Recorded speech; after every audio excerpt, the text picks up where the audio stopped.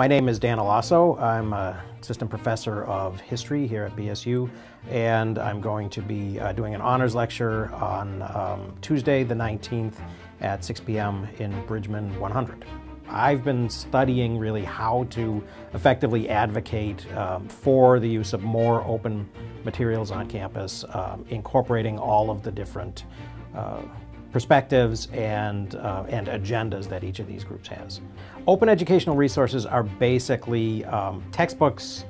In a nutshell, they're textbooks that you don't have to pay for. The main beneficiary initially is students from lower textbook costs. The politics of this process involve, in many cases, different levels of understanding of what open resources are.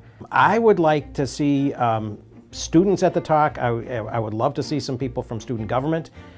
I would like faculty to show up if they are interested. I hope that people will get a sense that there is a lot of interest from a lot of different constituencies in moving towards reducing student costs and expense, and towards improving the quality of learning and adding more collaboration to it.